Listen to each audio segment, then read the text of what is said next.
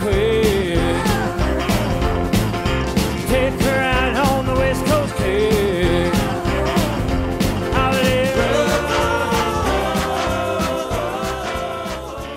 Hello, I'm Sheriff Wayne Ivey of the Brevard County Sheriff's Office. As summertime comes to a close, we have to start thinking about getting our kids to and from school safely. Regardless if your kid rides the bus, walks, or bicycles, the most important thing for us is to make sure they arrive safely and return home safely. As summer days grow shorter, communities across America will soon be observing that timeless annual ritual, the first day of school. It's a time when parents breathe a sigh of relief and students and teachers anticipate new beginnings and new challenges.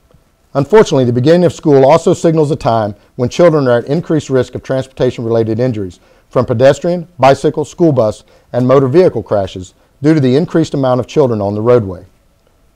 Shorter daylight hours make it especially difficult to see young pedestrians and bicyclists. So as schools open their doors, it's time for everyone, motorists, parents, educators, and students, to improve their traffic safety practices. The following tips can help make this a safe and happy school year for the entire community. Always stop for a school bus that is stopped to load or unload passengers. Red flashing lights and an extended stop arm tell you that the school bus is stopped to load or unload children. If you are on a two-lane roadway, you must stop.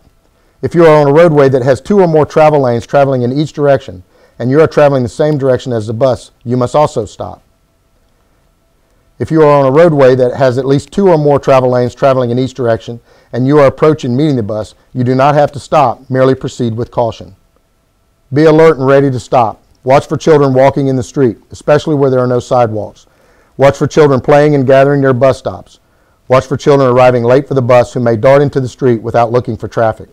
When backing out of a driveway or leaving a garage, watch for children walking or biking to school.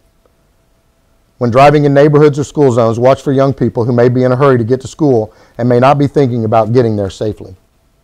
Parents, help your children learn and practice the safety rules for walking, bicycling, or riding in a passenger car, school bus, or transit bus. Supervise young children as they are walking or biking to school or as they wait at the school bus stop. Be a good role model, especially when you are with your kids. Always buckle up in the car, always wear a helmet when biking, and always follow pedestrian safety rules. For our students, always remember to buckle up when riding in a car, and riding in the back seat is the safest place for our children.